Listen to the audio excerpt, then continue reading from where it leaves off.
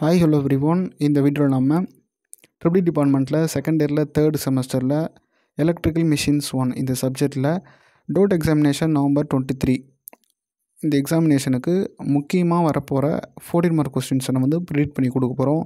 So கண்டிப்பாக இதை படித்தாலும் நீங்கள் ஈஸியாக பாஸ் ஆகலாம். ஸோ நம்ம யூடியூப் சேனலில் பார்த்தோம்னா ஒரு 3 இயராக ரன் பண்ணிகிட்ருக்கோம்.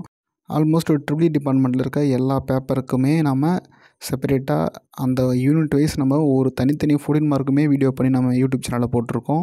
ஸோ எக்ஸாம் டைமில் பார்த்தோம்னா இது போல் வந்து ப்ரிடிக்ஷன் வீடியோஸ் கொடுப்போம். இது நிறைய சக்ஸஸும் ஆகிருக்கு. ஸோ நியூ ஸ்டூடெண்ட்ஸ்க்காக இந்த வீடியோ வந்து நம்ம இப்போ பண்ணுறோம். ஸோ இதுக்கு முன்னாடி வந்து third year students passed out அவங்க எல்லாருக்கும் நம்ம சேனலை பற்றி தெரியும். இப்போ பார்த்தோம்னா செகண்ட் இயர் இப்போ தான் ட்ரிபிள் டிபார்ட்மெண்ட்டுக்குள்ளே என்ட்ரி ஆகிருப்பீங்க நிறைய ஸ்டூடெண்ட்ஸு. நீங்கள் நம்ம சேனலை பார்த்து சப்ஸ்கிரைப் பண்ணி வச்சுக்கோங்க.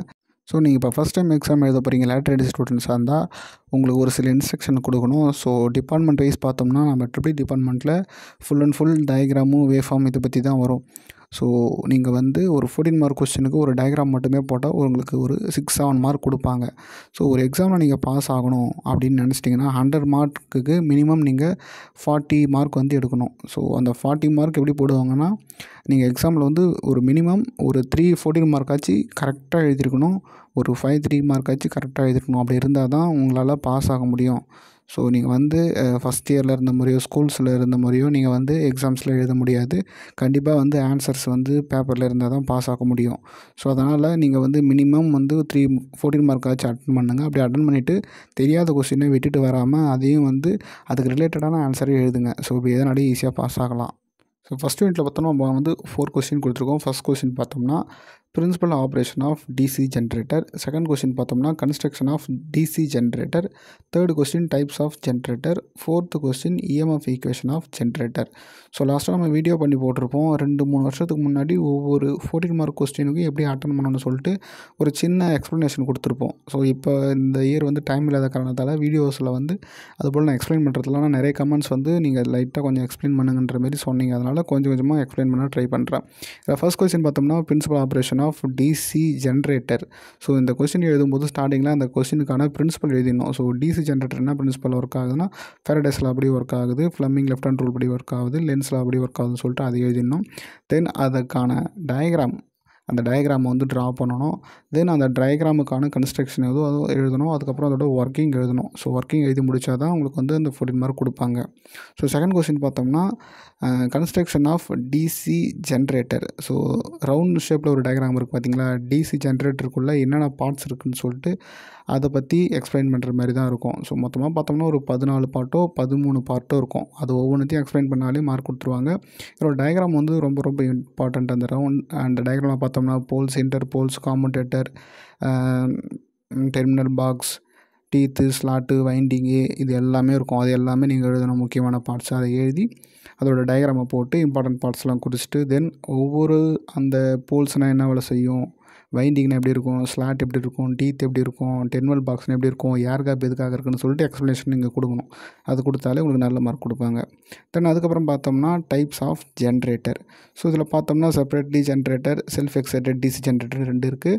ஸோ செல்ஃபில் வந்து ஒரே ஒரு டைப் தான். செப்பரேட்லி வந்து shunt generator, series generator, compound generator இருக்குது. இந்த காம்பவுண்டில் பார்த்தோம்னா லாங் ஷண்ட்டு, ஷார்ட் ஷண்ட்டுன்னு சொல்லிட்டு இருக்குது. இதை பற்றி ஒவ்வொன்றுத்துக்கும் டயக்ராம் நீங்கள் ட்ரா பண்ணி அதை பற்றி வந்து ஒரு 2 லைனில் அதோட ஃபீல்டு வைண்டிங் வந்து ஷண்ட்டாக இருக்கா, சீரிஸாக இருக்கா, இல்லை ஷண்ட் அண்ட் சீரிஸாக இருக்கா, அந்த வைண்டிங்கில் யூஸ் பண்ணியிருக்க ரெசிஸ்டன்ஸோட வேல்யூ எப்படி இருக்குதுன்னு சொல்லிட்டு அதை நோட்ஸ் மாரி ஒரு 3 பாயிண்ட் எழுதுனா உங்களுக்கு நல்ல மார்க்கே கொடுப்பாங்க. தென் பார்த்தோம்னா இஎம்எஃப் ஈக்குவேஷன். ஸோ அந்த இஎம்எஃப் ஈக்குவேஷன் கொஞ்சம் ஈஸியாக தான் இருக்கும், அதையும் பார்த்துக்குங்க. ஸோ இந்த ஃபஸ்ட் யூனிட்டில் பார்த்தோம்னா இருக்க மொதல் 3 கொஸ்டினுக்கும் நம்ம யூடியூப் சேனலில் ஆல்ரெடி வீடியோ பண்ணி போட்டிருக்கோம். செப்பரேட்டாக ஒவ்வொரு கொஸ்டினுக்கும் ஒவ்வொரு வீடியோ போட்டிருக்கோம். ஸோ அதை நீங்கள் வந்து ப்ளேலிஸ்ட்டில் செக் பண்ணி பாருங்கள். இல்லைன்னா நீங்கள் வந்து principal operation of DC generator இன் தமிழ்னு சொல்லிட்டு சர்ச் பண்ணுங்கள். நம்ம சேனல்லேருந்து வீடியோ வரும். அதுக்கு வந்து நம்ம கிளியராக எக்ஸ்ப்ளனேஷன் கொடுத்துருப்போம். ஈவன் உங்கள் ஸ்டாஃப் நடத்தும்போது புரியலனாலோ இல்லை வந்து அந்த அந்த அந்த கொஸ்டின் வந்து மறந்து போச்சுனாலோ நம்ம வீடியோ பார்த்தா அது உங்களால் ஈஸியாக கிளியராக அதை வந்து அண்டர்ஸ்டாண்ட் பண்ணிக்க முடியும். ஒரு 8 நிமிஷம் வீடியோ தான் இருக்கும். நீங்கள் டைம் இருந்தால் செக் பண்ணி பாருங்கள். இதுலேயும் பார்த்தோம்னா கன்ஸ்ட்ரக்ஷன் ஆஃப் டிசி ஜென்ரேட்டர் இந்த கொஸ்டினை வந்து லாஸ்ட் டைம் கேட்டுட்டாங்க. ஸோ நீங்கள் வந்து ஃபஸ்ட்டு படிக்கிறது வந்து அந்த principal operation of DC generator படிங்க, இல்லைனா டைப்ஸ் ஆஃப் டிசி மோட்டர் படிங்க, இஎம்எஃப் ஈக்குவேஷன் படிங்க. ஸோ இது 3 படிச்சிட்டிங்கன்னா கன்ஸ்ட்ரக்ஷன் ஆஃப் டிசி ஜென்ரேட்டர் படிங்க.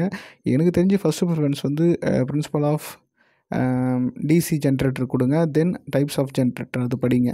ஸோ இதில் ரெண்டுத்துலேருந்து ஒரு கொஸ்டின் வந்து கேட்க கூட வாய்ப்பு இருக்குது. நெக்ஸ்ட் பார்த்தோம்னா செகண்ட் யூனிட். இந்த செகண்ட் யூனிட்டில் நம்ம வந்து 4 கொஸ்டின் கொடுத்துருக்கோம். ஃபஸ்ட் யூனிட்டோட நேம் பார்த்தோம்னா டிசி ஜென்ரேட்டர், செகண்ட் யூனிட்டோட நேம் பார்த்தோம்னா டிசி மோட்டர். ஸோ சிம்லராக வந்து இது ரெண்டும் ஒரே மாதிரி தான் இருக்கும். ஸோ இதில் ஃபஸ்ட்டு கொஸ்டின் பார்த்தோம்னா types of DC motor. So அதில் வந்து டிசி ஜென்ரேட்டர் கேட்பாங்க, இதில் டிசி மோட்டரும் கேட்பாங்க. ஸோ இந்த 2 கொஸ்டினில் ஒரு கொஸ்டின் அடிக்கடி மாற்றி கேட்டே இருப்பாங்க. ஒன்று ஜென்ரேட்டர் கேட்பாங்க, இல்லை மோட்டரும் கேட்பாங்க. ரெண்டுமே வந்து பார்த்தோம்னா கிட்டத்தட்ட டயக்ராம் சேமாக தான் இருக்கும். உள்ளே இருக்க அந்த சிம்பிள் மட்டும் மோட்டராக இருந்துச்சுன்னா எம் போடணும், ஜென்ரேட்டர் இருந்துச்சுன்னா ஜின்னு போட வேண்டியது தான். அடுத்தது பார்த்தோம்னா 3 பாயிண்ட் ஸ்டார்டர், 4 பாயிண்ட் ஸ்டார்டர். தென் 4th கொஸ்டின் பார்த்தோம்னா speed control methods of DC motor. So ஒன்று தான் வந்து உங்களுக்கு எக்ஸ்பிளைன் பண்ணுறேன். ஸோ ஃபஸ்ட்டு கொஸ்டின் பார்த்தோம்னா டைப்ஸ் ஆஃப் டிசி மோட்டர். இந்த டிசி மோட்டரோட பிரின்சிபல் ஃபஸ்ட்டு எழுதணும். ஸோ வந்து ஜென்ரேட்டர் லெஃப்ட் ஹேண்ட் ரூலில் ஒர்க் ஆச்சுன்னா மோட்டர் வந்து ரைட் ஹேண்ட் ரூலில் ஒர்க் ஆகும். தென் ஃபெரடேஸ் law of எலக்ட்ரோமேட்டிக் induction principal work ஆகுது, அதை எழுதுறீங்க. அதுக்கப்புறம் பார்த்தோம்னா இந்த டைப்ஸ் எழுதணும். டிசி மோட்டரில் பார்த்தோம்னா 3 டைப்ஸ் இருக்குது. Shunt motor, series motor, compound motor. அந்த காம்பவுண்ட் மோட்டரில் 2 டைப் இருக்குது, லாங் ஷண்ட்டு, ஷார்ட் ஷண்ட்டுன்னு சொல்லிட்டு. ஸோ இதை எழுதிட்டு அதுக்கப்புறம் ஒவ்வொரு மோட்டரோட டைட்டில் போட்டு அதோட டயக்ராம் வந்து ட்ரா பண்ணிட்டு அதுக்கப்புறம் பார்த்தோம்னா அதுக்கு திரும்ப அதே தான், மோட்டருக்கு ஃபீல்டு வைண்டிங் எப்படி இருக்குது, ஆர்மேச்சர் சீரிஸாக இருக்கா, ஷண்ட்டாக இருக்கா, அதை பற்றி எக்ஸ்பிளைன் பண்ண வேண்டியது தான்.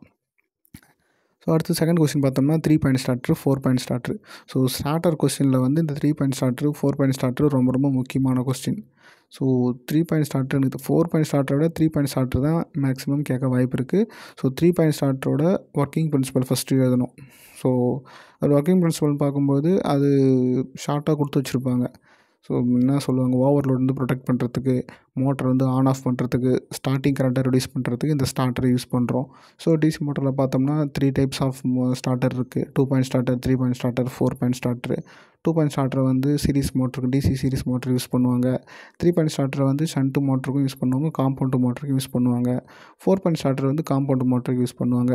3 பாயிண்ட் ஸ்டார்டரில் இருக்க 3 பாயிண்ட்ஸ் என்னென்னு பார்த்தோம்னா எல்எஃப்ஏன்னு சொல்லுவாங்க. எல்னா லைனு, எஃப்னா ஃபீல்டு, ஏனா ஆர்மேச்சர். ஸோ அதில் பார்த்தோம்னா ஹேண்டில் பவர் போட்டு அந்த ஸ்டார்டிங் ரெசிஸ்டன்ஸ்லாம் இருக்கும். ஸோ ஓவர்லோட் ரிலே அதெல்லாம் இருக்கும். அந்த டயக்ராமை நீங்கள் கிளியராக எக்ஸ்ப்ளனேஷன் பண்ணி அதில் வந்து ஒவ்வொரு பார்ட்ஸ் இருக்கும், அதை பற்றி எக்ஸ்பிளைன் பண்ணுற மாதிரி இருக்கும். ஸோ இதுக்கான வீடியோவும் நம்ம சேனலில் இருக்குது. டைப்ஸ் ஆஃப் டிசி மோட்டர் அதுக்கான கொஸ்டினும் அதுக்கான வீடியோவும் நம்ம சேனலில் இருக்குது. டைம் தான் செக் பண்ணி பாருங்கள். தென் இந்த தேர்டு கொஸ்டின் பார்த்தோம்னா 4 point starter. So 3 point starter போல தான் 4 பாயிண்ட் ஸ்டார்டர் இருக்கும். எக்ஸ்ட்ராவாக என்ன இருக்குன்னு பார்த்தோம்னா எல் மைனஸ்னு ஒரு டேர்ம் இருக்கும். ஸோ அந்த டயக்ராமும் வந்து சிமிலராக 3 பாயிண்ட் ஸ்டார்டர் போல தான் இருக்கும், பார்த்துக்குங்க. அடுத்து 4th கொஸ்டின் பார்த்தோம்னா speed control methods of DC motor. So DC மோட்டரில் 3 மெத்தட் இருக்குது. Shunt motor, series motor, compound motor. இந்த 3 மோட்டருக்குமே பார்த்தோம்னா நம்ம 2 மெத்தடில் வந்து ஸ்பீடை கண்ட்ரோல் பண்ணலாம். ஒன்று ஆர்மேச்சர் கண்ட்ரோல் மெத்தடு, இன்னொன்று ஃபீல்டு கண்ட்ரோல் மெத்தடு. ஸோ அதை பற்றி தான் எக்ஸ்பிளைன் பண்ணுற மாதிரி இருக்கும். இந்த வீடியோவை நம்ம யூடியூப் சேனலில் போட்டிருக்கோம், நீங்கள் டைம் இருந்தால் செக் பண்ணி பார்த்துக்குங்க. இந்த 4 கொஸ்டின்லேயும் இன்னும் ஷார்ட் பண்ணி நம்ம கொடுக்கலான்னு பார்த்தோம்னா இந்த ஸ்பீட் கண்ட்ரோல் மெத்தட் கொஸ்டின் பார்த்திங்களா, அது லாஸ்ட் டைம் கேட்டுட்டாங்க, அதனால் இந்த முறை கேட்குறதுக்கு வாய்ப்பு கம்மி. அதனால் types of DC motor and 3 point starter 2 கொஸ்டின்லேருந்து ஒரு கொஸ்டின் கண்டிப்பாக நீங்கள் வந்து எக்ஸாமில் எதிர்பார்க்கலாம். நெக்ஸ்ட்டு பார்த்தோம்னா தேர்ட் யூனிட். இந்த தேர்ட் யூனிட்டில் நம்ம 2 சப்டிவிஷனாக கொடுத்துருக்கோம். ஸோ நிறைய கொஸ்டின் இருக்கிற காரணத்தால் உங்களுக்கு எது ஈஸியாக இருக்கோ அதை படிச்சுக்கோங்க. மேக்ஸிமம் பார்த்தோம்னா இந்த டிரான்ஸ்ஃபார்மர்லேருந்து படிச்சுக்கோங்க, ஏன்னா வந்து ரிப்பீட்டடாக கேட்டுகிட்டே இருப்பாங்க. ஸோ இதில் பார்த்தோம்னா first question construction of transformer. So இந்த டிரான்ஸ்ஃபார்மரோட கன்ஸ்ட்ரக்ஷன் பற்றி கேட்பாங்க. ஸோ ஜென்ரலாக கேட்கும்பொழுது நீங்கள் என்ன பண்ணணுன்னா கோர் டைப், ஷெல் டைப் ரெண்டுமே எழுதணும். அதுக்கு முன்னாடி அந்த அந்த டிரான்ஸ்ஃபார்மர் என்ன பிரின்சிபல் ஒர்க் ஆகுது, மியூச்சுவல் இண்டக்ஷன் பிரின்சிபல் ஒர்க் ஆகுது, வோல்டேஜ் லெவலை மட்டும் மாற்றுது, ஃப்ரீக்வன்சியை மாற்றாமல் அந்த பிரின்சிபல் எழுதிட்டு அதில் பார்த்தோம்னா என்னென்ன டைப் இருக்குன்னு எழுதணும். அதுக்கப்புறம் அதோட கன்ஸ்ட்ரக்ஷன் அது எல்லாமே தான் சேர்த்து எழுதணும். ஸோ டிரான்ஸ்ஃபார்மர் கொஸ்டின் கேட்டுட்டா கன்ஸ்ட்ரக்ஷன், ஒர்க்கிங், அந்த டைப் எல்லாத்தையுமே நீங்கள் சேர்த்து எழுதுங்க, அப்போ தான் நல்ல மார்க் கொடுப்பாங்க. இதுவே வந்து ஷெல் டைப்புன்னு சொல்லிட்டு ஒரு சில டைமில் கேட்பாங்க. Construction of shell type transformer, explain the shell type R core டைப்னு கேட்பாங்க. தனித்தனியாக கேட்டாங்கன்னா தனித்தனியாக எழுதுங்க, இல்லை வந்து ஜென்ரலாக கேட்டால் ரெண்டுமே எழுதுங்க. அந்த கன்ஸ்ட்ரக்ஷன், ஒர்க்கிங் எல்லாமே வந்து சேர்த்து எழுதுங்க. இ ஷேப்பில், ஐ ஷேப்பில் அந்த சிலிக்கான் ஸ்டீல் இருக்கிறது, அந்த சிலிக்கான் ஸ்டீலோட திக்னஸ்ஸு, அது எப்படி ஹிஸ்டெரிசிஸ் லாஸ், செடிகரண்ட் லாஸ் கம்மி பண்ணுது. ஸோ அந்த டிரான்ஸ்ஃபார்மரில் வந்து பார்த்தோம்னா என்னென்ன இருக்குது, பிரைமரி வைண்டிங் இருக்கும், செகண்டரி வைண்டிங் இருக்கும், சென்ட்ரலில் பார்த்தோம்னா லிம்பு இருக்கும், லிம்பு சுற்றி வந்து வைண்டிங் சுற்றி வச்சுருப்போம்.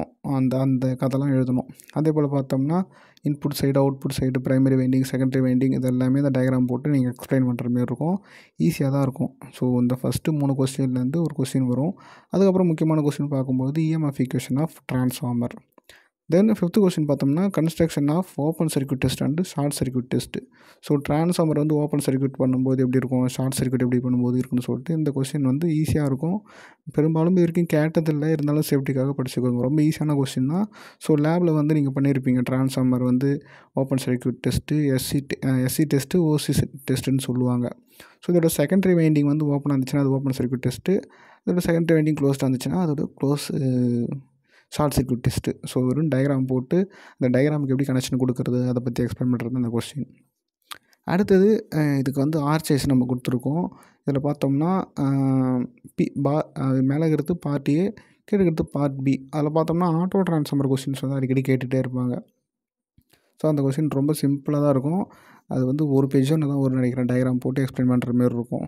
இதில் பார்த்தோம்னா செகண்ட் கொஸ்டின் பார்த்தோம்னா பொலாரிட்டி டெஸ்ட்டு. ஸோ டிரான்ஸ்ஃபார்மரோட பொலாரிட்டி வந்து ப்ளஸ்ஸு மைனஸு எப்படி செக் பண்ணுறதுன்னு சொல்லிட்டு அதுக்கு ஒரு 2 மெத்தட் இருக்கும். ஸோ இப்படி இந்த கொஸ்டின் கேட்கலாம். மேக்ஸிமம் இந்த டிரான்ஸ்ஃபார்மர்லேருந்து படிச்சுட்டு போங்க. ஸோ இந்த construction of transformer, shell type transformer, goal type transformer எல்லாமே இந்த வீடியோஸ் நம்ம யூடியூப் சேனலில் இருக்குது, ப்ளேலிஸ்ட்டில் இருக்குது, எலக்ட்ரிக்கல் மிஷின் சொல்லிட்டு நீங்கள் செக் பண்ணி பார்த்தா உங்களுக்கு கிடைக்கும். தேர்ட் யூனிட்டில் லாஸ்ட்டாக என்ன கொஸ்டின் கேட்டாங்கன்னு பார்த்தோம்னா construction of shell type transformer. அந்த ஷெல் டைப் டிரான்ஸ்ஃபார்மர் பற்றியும் தனியாக வந்து எக்ஸ்பிளைன் பண்ண கேட்டாங்க 14 மார்க் கொஸ்டினில். அதே போல் பார்த்தோம்னா பேசுகிற டயக்ராம் வந்து கேட்டிருந்தாங்க. ஸோ நம்ம பேசுகிற டயக்ராமும் உங்களுக்கு சாய்ஸில் கொடுக்கல. ஸோ அதனால் நீங்கள் கண்டிப்பாக அந்த கன்ஸ்ட்ரக்ஷன் கொஸ்டின், டிரான்ஸ்ஃபார்மரோட கன்ஸ்ட்ரக்ஷன் கொஸ்டின் படிச்சுட்டு போங்க, இஎம்எஃப் ஈக்குவேஷன் கொஸ்டின் படிச்சுட்டு போங்க. ஸோ டிரான்ஸ்ஃபார்மர், ஆட்டோ டிரான்ஸ்ஃபார்மர் படிச்சுருந்தா அந்த கொஸ்டின் படிச்சுட்டு போங்க. நெக்ஸ்ட் பார்த்தோம்னா 4th யூனிட். இந்த 4th யூனிட்டில் நம்ம வந்து 4 கொஸ்டின் கொடுத்துருக்கோம். ஃபர்ஸ்ட் கொஸ்டின் பார்த்தோம்னா connection of 3 face transformer. So அது வந்து கன்ஸ்ட்ரக்ஷன் எது இருக்கோ அதை நீங்கள் கனெக்ஷனாக மாற்றிக்கோங்க. ஸோ கனெக்ஷனை பொறுத்து அந்த டிரான்ஸ்ஃபார்மரில் எத்தனை வந்து இருக்குதுன்னு பார்த்தோம்னா 4 டைப்ஸ் இருக்குது.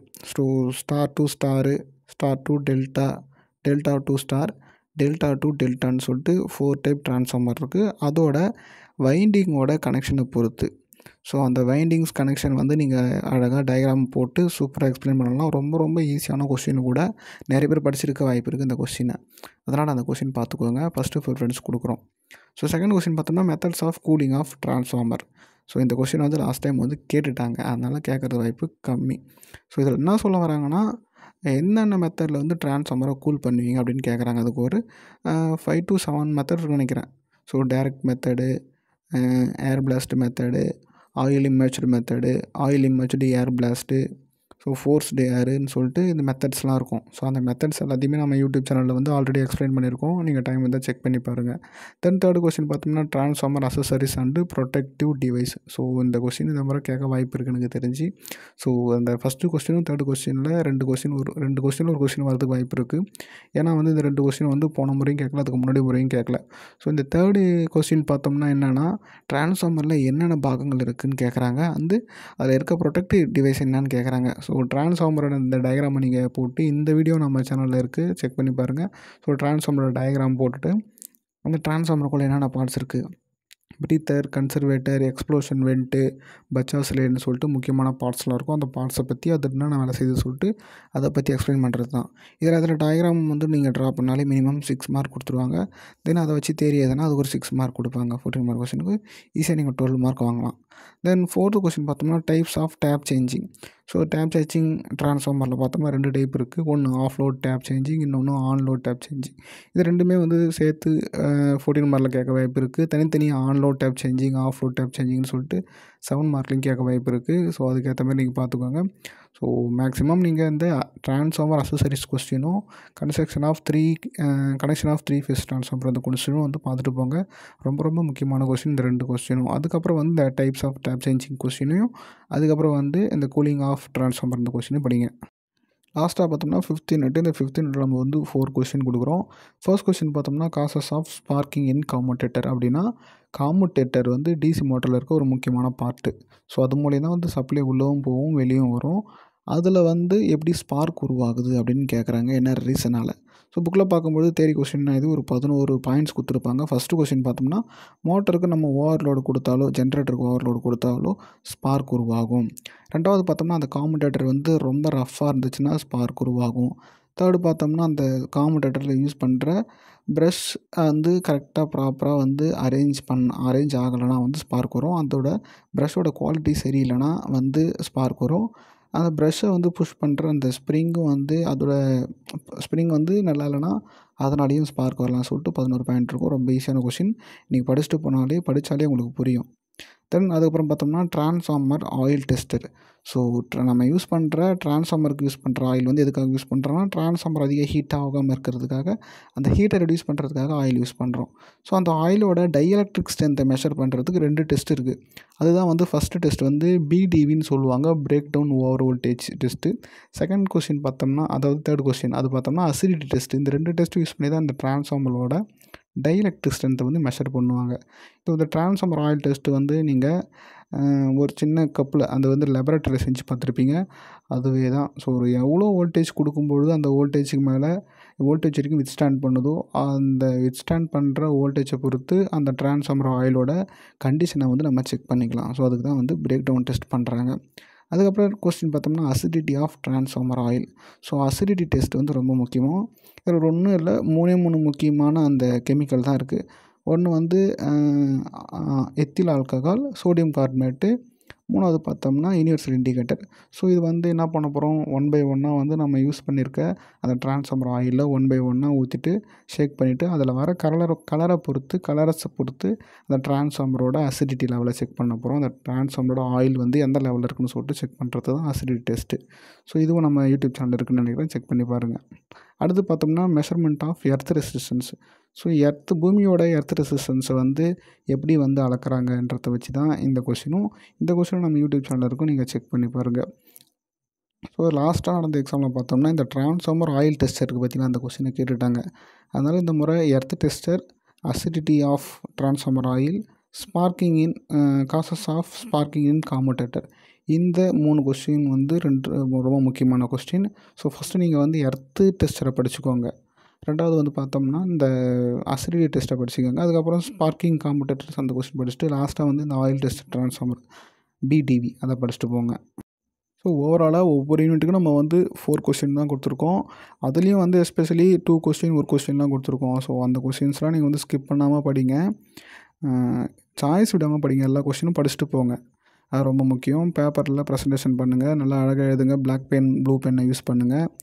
ஸோ இது போல் வீடியோ உங்களுக்கு வந்து அடுத்தது நான் இடிசி சப்ஜெக்ட்டுக்கும் கொடுப்பேன், தென் சர்க்யூட் தியரிக்கும் கொடுப்பேன். ஸோ சர்க்யூட் தியரிக்கு ஏன் ஃபஸ்ட்டு கொடுக்கலன்னா வந்து சர்க்யூட் தியரி வந்து நீங்கள் எக்ஸாம் நெருக்கத்தில் படிங்க, அப்போ தான் வந்து புரியும். இந்த லீவில் வந்து மெஷின்ஸையும் இடிசியும் படிங்க. ஸோ அதனால இந்த வீடியோ கொடுத்துருக்கேன். ஸோ தென் உங்களுக்கு 3 மார்க் தேவைன்னா கேளுங்க. ஏன்னா யூனிட் வைஸ் வந்து நான் செகண்ட் இயரில் வந்து 4th செமஸ்டருக்கு 5th செமஸ்டர்லாம் போட்டுட்டேன் ஆல்ரெடி. ஆனால் வந்து மெஷின்ஸ் 1க்கு வந்து வரைக்கும் 3 மார்க் கொஸ்டின் தனியாக போடலை. ஸோ நான் டைம் இருந்தால் ஒவ்வொரு யூனிட்டுக்கும் தனித்தனியாக முக்கியமாக வந்து இருக்க ஒரு 10 மினிமம் ஒரு யூனிட்டுக்கு 10 3 மார்க்ஸை வந்து நான் உங்களுக்கு அப்லோடு பண்ணுறேன். இந்த வீடியோ உங்களுக்கு பிடிச்சிருந்தா வீடியோக்கு வந்து லைக் கொடுங்க, உங்கள் ஃப்ரெண்ட்ஸுக்கும் இந்த வீடியோவை ஷேர் பண்ணுங்கள். ஸோ அவங்களும் பார்த்து தெரிஞ்சுக்கிட்டோம். எல்லாருமே நல்லா எக்ஸாம் எழுதி கிளியர் பண்ணுங்கள். எல்லாருக்கும் ஆல் த பெஸ்ட். இது போல் வீடியோ நம்மளுக்கு சேனலில் வந்து தொடர்ந்து போஸ்ட் பண்ணிகிட்ருக்கோம். ஸோ நம்ம சேனல் உங்களுக்கு பிடிச்சிட்டு நம்ம சேனலை சப்ஸ்கிரைப் பண்ணி நான் போடுற வீடியோ தொடர்ந்து பார்த்து உங்கள் சப்போர்ட்டை கொடுங்க. மீண்டும் ஒரு நல்ல வீடியோ சந்திப்போம். நன்றி, வணக்கம்.